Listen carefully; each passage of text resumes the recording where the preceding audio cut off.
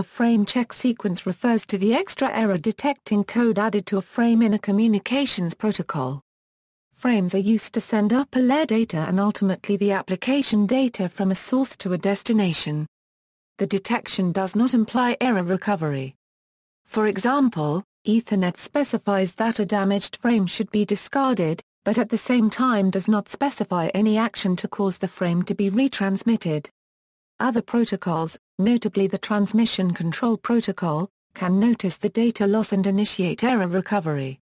Overview: all frames and the bits, bytes, and fields contained within them, are susceptible to errors from a variety of sources. The FCS field contains a number that is calculated by the source node based on the data in the frame. This number is added to the end of a frame that is sent. When the destination node receives the frame, the FCS number is recalculated and compared with the FCS number included in the frame. If the two numbers are different, an error is assumed and the frame is discarded.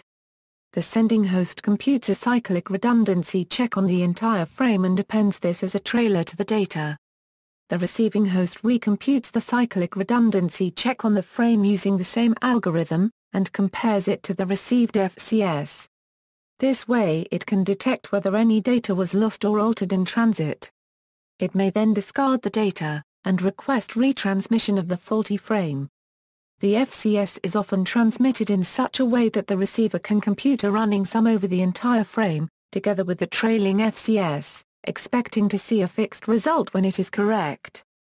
For Ethernet and other IEEE 802 protocols, this fixed result, also known as the magic number or 32 Costa Rican colons residue, is 0xC704DD7B.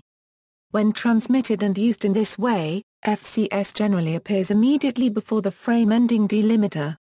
By far the most popular FCS algorithm is a cyclic redundancy check, used in Ethernet and other IEEE 802 protocols with 32 bits, in X25 with 16 or 32 bits, in HDLC with 16 or 32 bits, in frame relay with 16 bits, in point-to-point protocol with 16 or 32 bits, and in other data link layer protocols.